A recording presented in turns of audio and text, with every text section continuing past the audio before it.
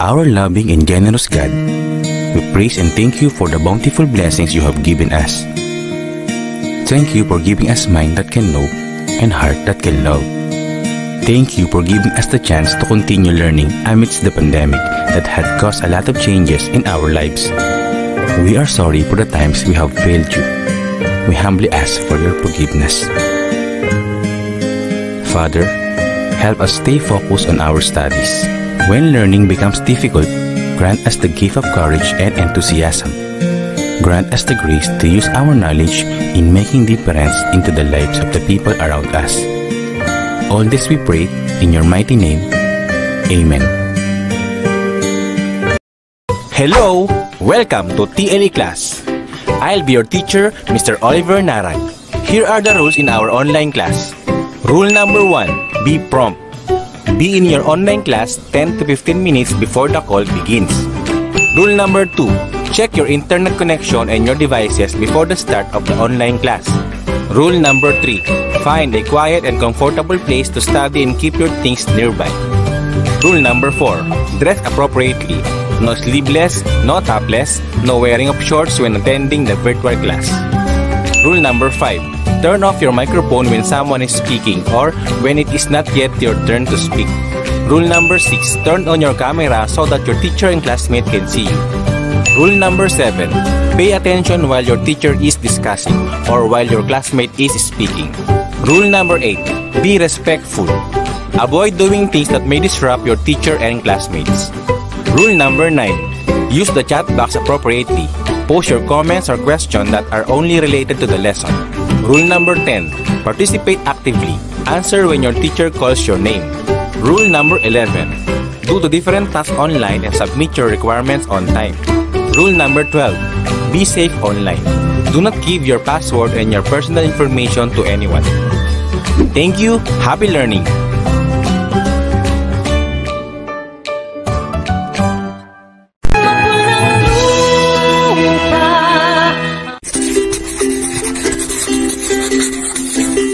Happy learning, class!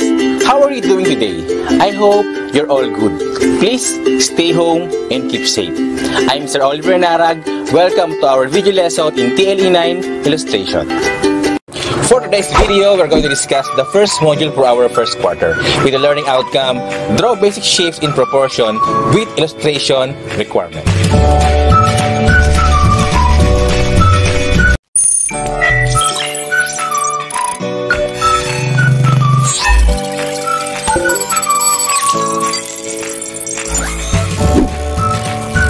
For our most essential learning competencies.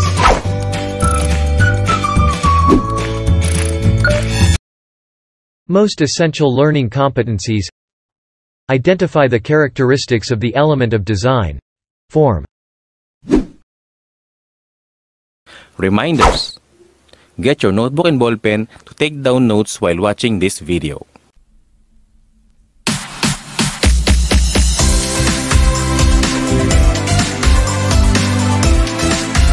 Element of design. Form.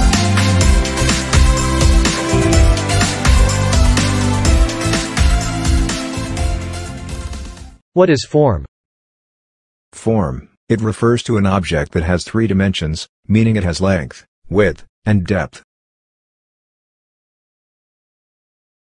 Forms describe volumes and mass, or the 3D aspects of objects that take up space. Forms can and should be viewed from any angles. For example, when you hold a baseball, or a small sculpture, you are aware of curves, angles, indentations, and edges, that is considered as their forms. Form adds another dimension to shape. A circle is a flat, two-dimensional shape. When you add the shading that transforms the circle into a sphere, it takes on three-dimensional form, like a ball you could throw or bounce. Forms were measured by their height, width, and depth. Basic forms are three-dimensional figures including spheres, cubes, cylinders, pyramids, and cones. If an object has height, width, and depth, it is a form. In design, there are two types of form: the geometric form and the organic form. Let's talk about geometric forms. Geometric form are forms that can be man-made. These are the type of forms that are mathematically precise in all its angles and edges. Whether simply or complex, they produce a feeling of control or order. Spheres, cubes, cylinders are under this example. Geometric forms have specific names associated with them and are typically man-made. How about organic forms? Organic forms are forms that appear more natural. Organic forms, whether simple or complex, produces a natural feel. They don't specifically have names because they are naturally occurring form. Organic or free forms do not have specific names associated with them and are often associated with naturally occurring forms. When we present a drawing, our aim is to create an illusion of form or 3 dimensions. We can create this illusion of 3D by understanding how the light reacts on the object and is conveyed to viewers through several factors such as highlight, midtone, core shadow, cast shadow and reflected highlight. Adjusting these areas with values of the local color will result in the illusion of form in a drawing or painting.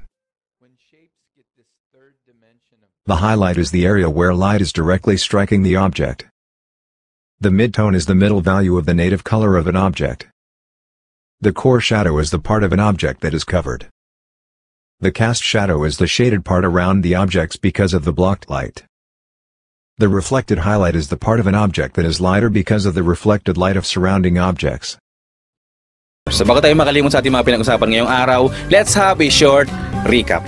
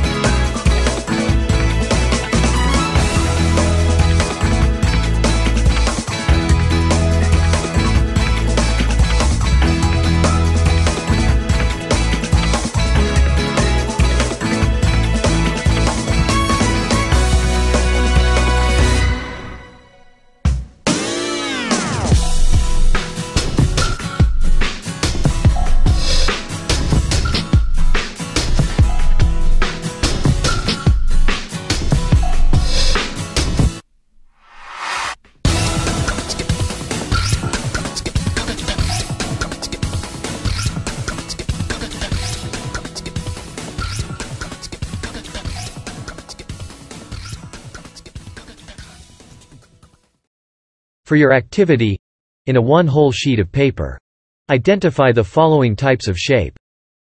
Write GF if it is geometric form, and OF if it is organic form. You have 5 minutes to answer the activity. Good luck!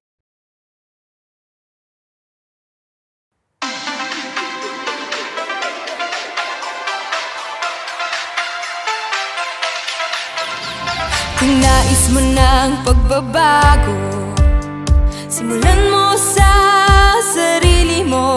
Tara na, bangon na, dapat lagi kang maaga, para marami ka pang magagawa. Maging aktibo, maging ehemplo, at maging dangal ka ng bayan mo. Maging tapat sa lahat ng oras. Simulan natin ngayon and be one of us.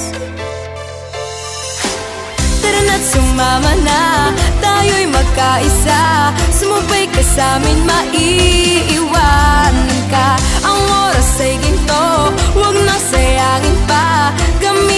ng wasto mag-project. Watch na, likas sa Pinoy ang maging tapat, pagyamanin ibahagi sa lahat. Guro, magulang at mag-aaral, maging responsable. We advocate time, consciousness, and honesty.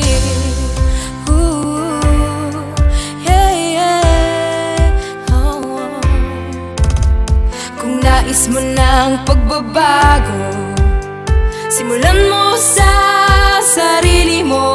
Tara na, bangon na, dapat lagi kang maaga, para marami ka pang magagawa. Maging aktibo, maging ehemplo, at maging dangal ka ng bayan mo.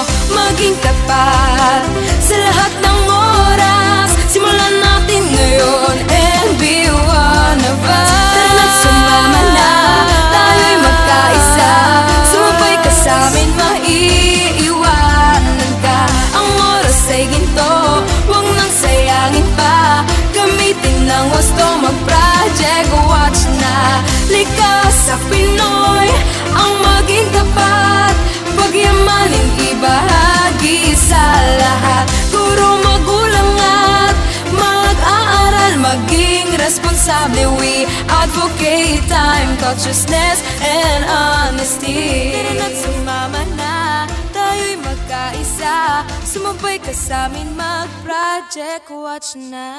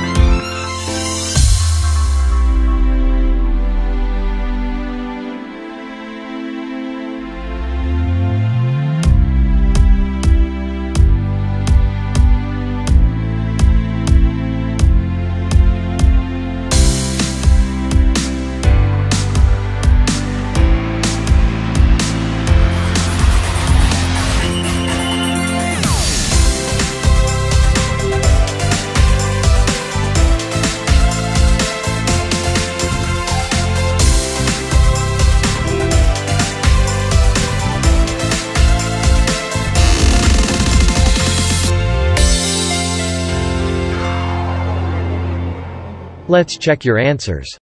Likas sa Pinoy ang maging tapat, pagyamanin ibahagi sa lahat. Guro, magulang at mag-aaral, maging responsable. We advocate time, consciousness, and honesty.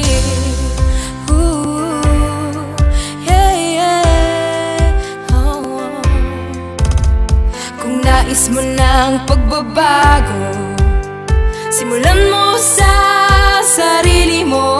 Tara na, bangon na, dapat lagi kang maaga, para marami ka pang For your assignment, in a clean sheet of paper, Draw at least 5 geometric forms using the different drawing techniques such as hatching, cross-hatching and stippling to make it three-dimensional 3D in form. Your activity will be graded using the rubric. If you have some question, huwag mahiyang mag-message sa ating Facebook Messenger group chat. And that ends our lesson for today. Did you understand it very well? If not, you may go back to the lesson presented on your module. O kaya naman, pwede mong i-play ulit ang video na to that will be posted on our FB group. If today's lesson is very clear to you, congratulations. See you soon on our next video lesson. Keep safe and God bless.